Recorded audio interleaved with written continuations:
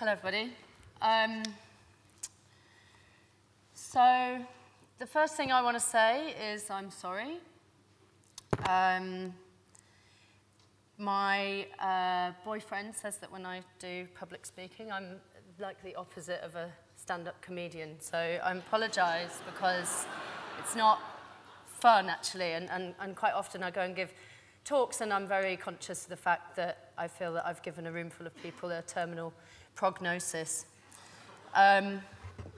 So what Extinction Rebellion wants you to do is something I was trying to think about before I planned to come here and speak. And I think the first thing that came into my mind was that face death.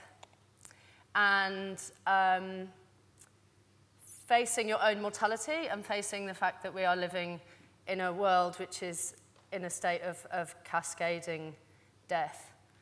And we know that we live in this very sort of death-phobic culture, right? Which is ironic, really, given how violent and destructive it is. But I think for me that grief is an extremely constructive human state to be in. And that's very helpful for us because, you know, we're a change movement. And it's not a popularity contest, being part of this rebellion. And I think we need to recognise ourselves as sort of moving closer to the status of all of those other endangered species that we talk about.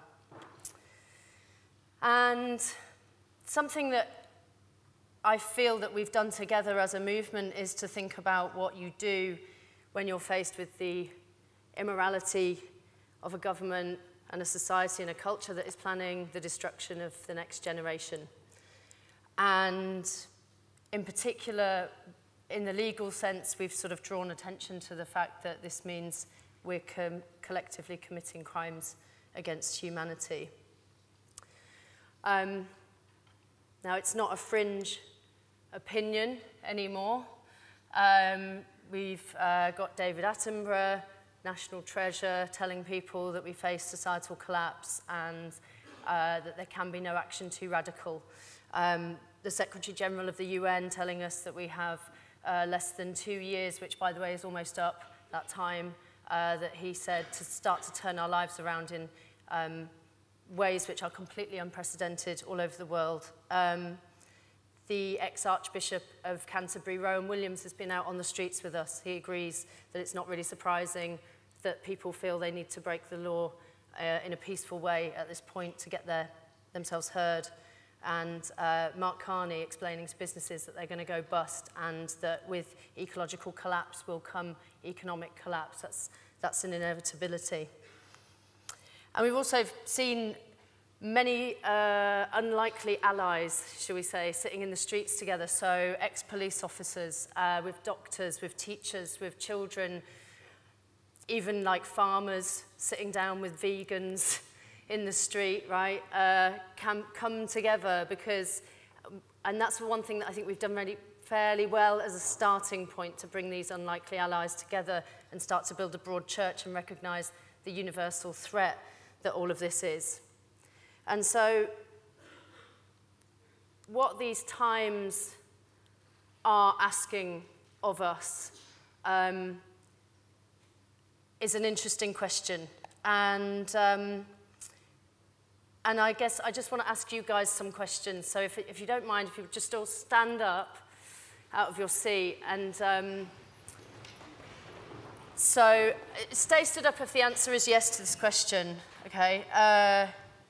Do you think that your work and your life is making the climate and ecological emergency worse?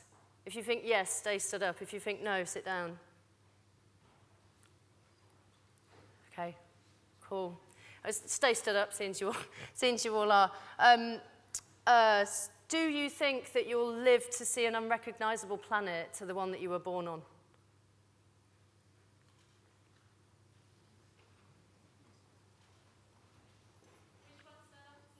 If yes, stay stood up. Okay. People who sat down, just stand up. One more. Stay stood up if the answer is yes. Have you ever cried because of the state of our environment and our environmental crisis?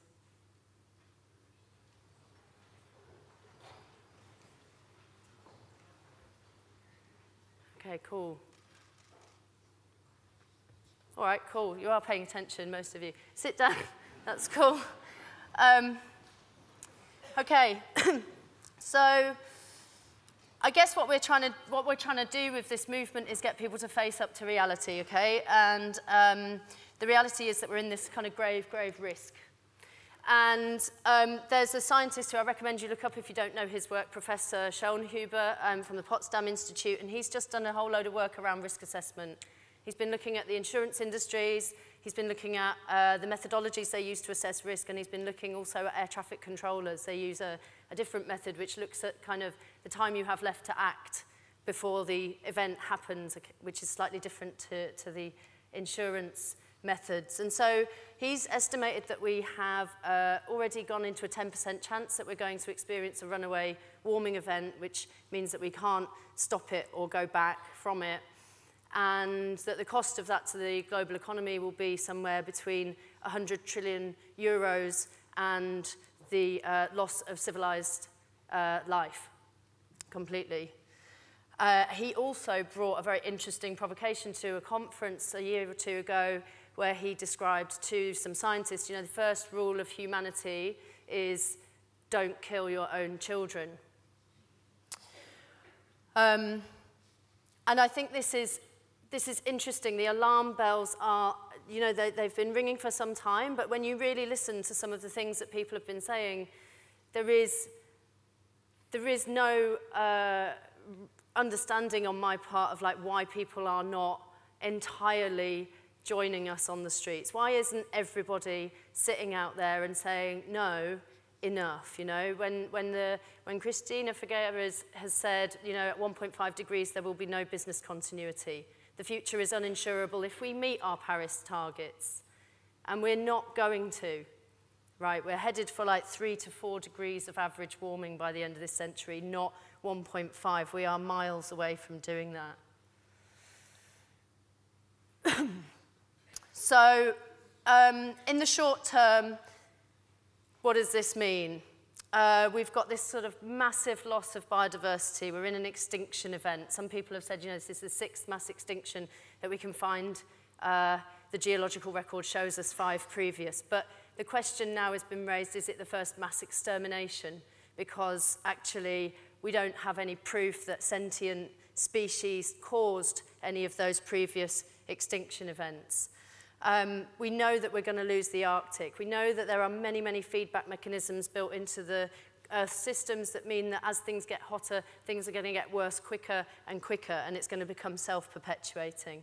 I think many people don't realize quite how simple some of this stuff is. You know, water vapor is a greenhouse gas. So as it warms up, there will be more of that. The pollution in our atmosphere is cooling the planet because it's stopping radiation from coming in. So as we clean it up, it's going to get hotter again.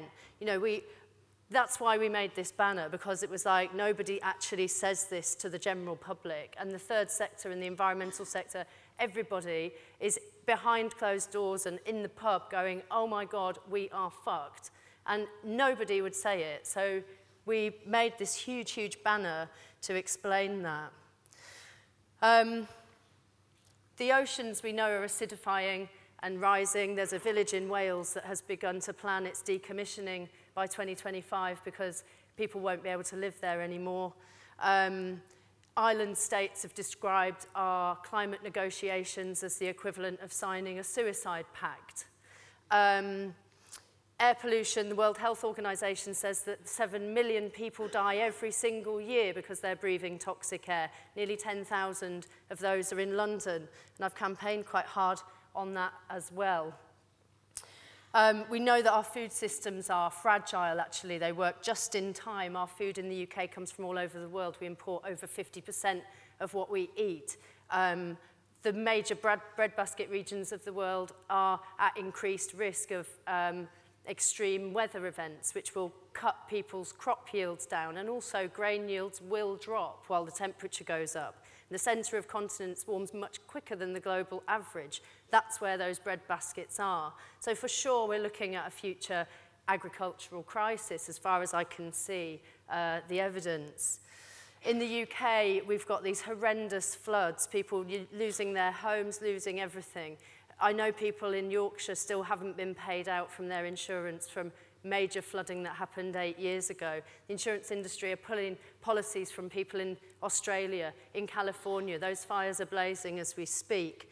And the UK rail networks are unfit for the future in terms of climate change. The bosses have started to speak out about that. Heat waves are going to become more frequent and more long-running. So we know that we're facing this grave danger. So why exactly are we not taking it quite as seriously as we ought to? So in Extinction Rebellion, we have these 3 core demands. You might know them already. The first one is tell the truth, and I think for everybody to tell the truth and for the government to tell the truth, but certainly for us to tell it to ourselves, okay? Because we've got to face up to reality in order to be able to deal with this. And the converging crises, you know, that's why we called the movement Extinction Rebellion, because it's not just about talking about climate breakdown, right? There's many, many other problems. The second demand is act now. So we're demanding that we reduce carbon emissions to net zero by 2025, reverse biodiversity loss, reverse inconsistent policies with that. And again, on a personal level, act now is about being embodied. It's about taking action. And I think for me, this is about courage. And courage is like open-hearted, it is vulnerable. It's not just being brave and like putting on a stern face and going out and taking it. It's actually, for me, it's very much about being tender with yourself and with each other. And, you know, we launched with this saying, tell the truth, and then act as if the truth is real. So these 2 things come together. And the third demand is for a citizens' assembly. You'll hear more from somebody from the Sortition Foundation later about this. So it's about reinvigorating our democratic process and recognising that politics is not working for us. We've had 30 years of alarm bells ringing and everything's just got worse. Emissions, in fact, have gone up 60% in 30 years after we were told to reduce them then. So what is politically possible is not really of interest to us anymore. There's something that we need to get done and we need to start talking about that. And for that, we need a system change. And we certainly feel, I think a lot of us at Extinction Rebellion, that we're at our choice point in humanity's history where certainly in this country we can either choose to have more democracy or we can choose to have less. But I don't think we can just carry on business as usual. So Extinction Rebellion came out of this movement called Rising Up. It was a group of decentralized kind of network of activists working to iteratively test out tactics of civil disobedience, looking really at the virtue of disobedience, and mass participation being a key factor. You know, I've spoken to lots of people that do direct action, and it's the mass participation part that comes along with non-violence, which is so powerful that we see in the examples that we've been inspired by.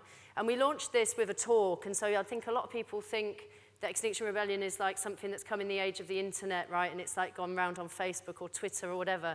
Not true. There's a talk called Headed for Extinction and What to Do About It. And that was drafted collaboratively by several people.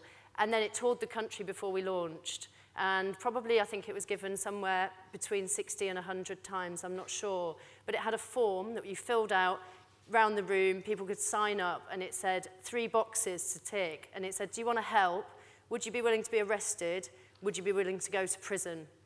And then after we'd done those talks and we gathered up those phone numbers and those emails and we started to form some small groups, that's when we sort of launched it. And so it's very much about being face-to-face with people. It's quite old-fashioned, community kind of style organising, and I think that's really kind of interesting in the age where everyone thinks like clicks matter, right? Because they don't really do anything. So one of the first things that we did was we went and occupied the offices of UK Greenpeace. And again, that was something which, you know, with some environmentalists went down like a cup of cold sick. And they were like, who do you think you are? You can't do that. And actually, we took them a love letter and some cake and flowers, and we had a very long meeting with some senior staff in there who, the whole table was practically in tears, talking about, how we're losing the fight against climate change, right? We tested out different things like breaking bail terms, people breaking bail 3-4 times in a week, going straight back to where they'd painted a government building and then going back and doing it again, and going in court until you get sent on remand. Myself and a group of others went on hunger strike last summer for 2 weeks to campaign against the expansion of Heathrow Airport to the British Labour Party. All of this stuff pisses people off, and particularly being like starving yourself for 2 weeks, lots of people got in touch with me and said, Claire, I'm really worried about you and that's not cool, and please can you stop, and I'm a bit angry with you. And it's in that moment where I realised, and I didn't know how this worked at the time, I just said, yeah, I'll do it, that actually that's what's useful about that, is that those people get very upset. And when they say, I'm upset about this, you say, right, cool, worry about that, please. Like, I'm fine, but I'm this worried about this other thing every day, all the time. And the people that I thought were listening to me, that were my friends or my family or whatever, and I thought they heard what I was saying to them for the last, God knows how long that I've been saying that this is really serious, they weren't actually hearing it. And so when they woke up and saw me, starving myself, that really, it changed their perception of what I was doing and why. And it was important. So we have built ourselves up a kind of self-organizing system. It's inspired by holacracy. Probably lots of you know about that. I didn't know anything about it when we started. We aim to have a regenerative culture, and for me, part of that is about remaining detached from outcomes. So you're much more able to be in love with process and do good work sometimes when you're not completely like hanging on for what comes. And particularly in activism, you're so likely to lose, right? That it's super not cool to be attached to the idea of winning because the odds are so stacked against you. People tend to be more effective when they feel they're doing something because it's the right thing to do, not because it's like they know that they're going to win. We have a very multidisciplined team, which is really cool to work with. So, philosophers working with social scientists, working with real scientists, working with activists, long-term activists, working with artists. And this is a print table where we set up in the streets, and this is on the bridge, on Waterloo Bridge from April, and people print on their own clothes with like wooden printing blocks. So as an arts coordinator, we've built this system where people can do this work together, and we have a no merchandise movement, which I think is super important. We've said to people, this is a do it together movement. It's not a DIY aesthetic. Everything that we do is like freely available creatively to use, but it's all non-commercial. And importantly, we don't own that symbol. That was designed by somebody else. And we have to protect that because that's strictly for non-commercial use. And we've been given the blessing of an anonymous artist to use that ongoing, but it needs looking after. And for me, that gives us a great sort of thing to work around in terms of having this sort of like collaborative set of assets to start out with, which we have to see as like commons, that they're not, we don't own them, but they do need taken care of. So,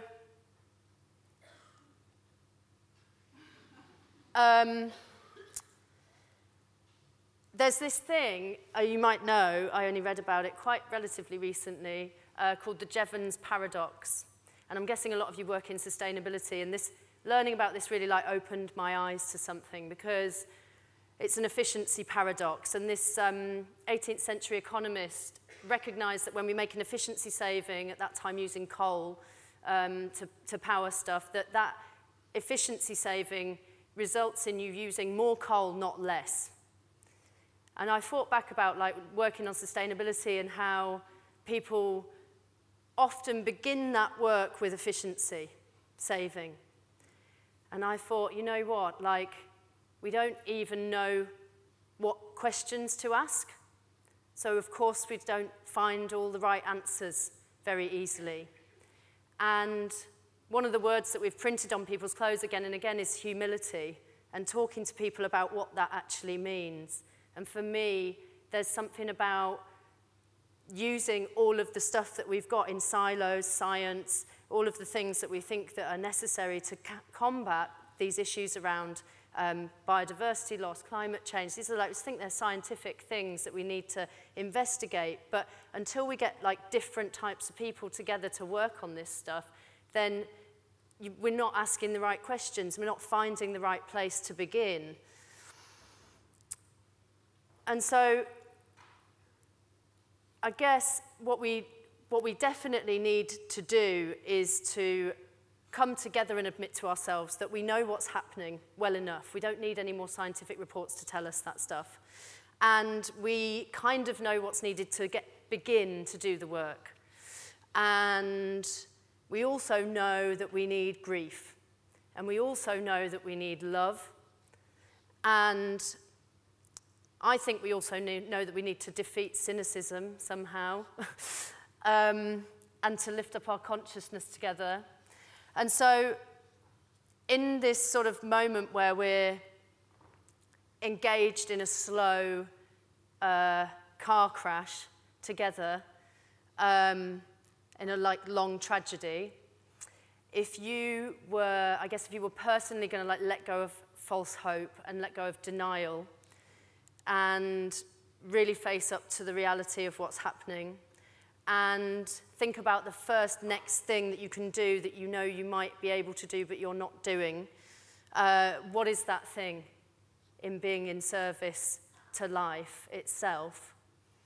And I just want to give you like 1 or 2 minutes. If you look at the person next to you and just say something that you could be doing that you're not doing, that you know really, and have a little, just 1 to 2 minutes, just very quickly.